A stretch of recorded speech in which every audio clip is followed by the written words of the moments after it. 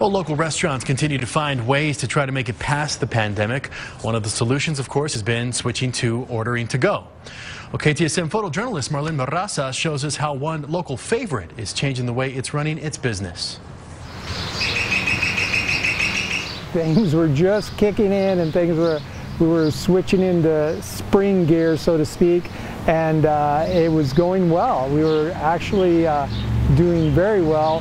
And then all of a sudden, things changed. We had to get used to it.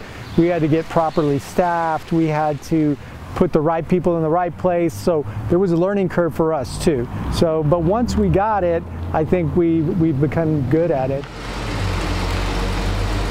We've always offered it, but now they're taking advantage of it, and we're actually bringing it out a lot more often. And of course, we have our handhelds that we can do all the transactions here, and they don't even have to come down and get into the restaurant. Enjoy, thank you. And we like to come and eat here when we can, but since this virus is going around, we have to get our foods takeout, which makes it a little inconvenient, but it's not as fresh when we get home as it is when we're here, but it's always good. It's always very good.